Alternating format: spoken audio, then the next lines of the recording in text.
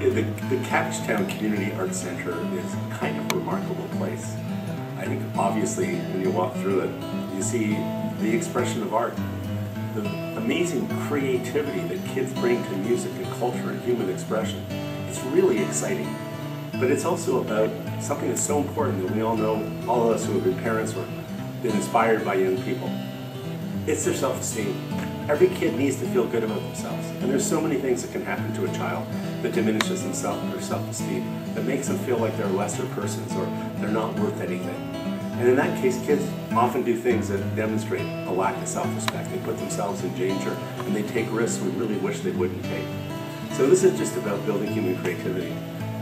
The folks here at the Cabbagetown Community Arts Centre help kids build self-esteem and self-confidence that allows them to reach their potential in life and be good to other people and themselves. Is there anything better we could be investing in?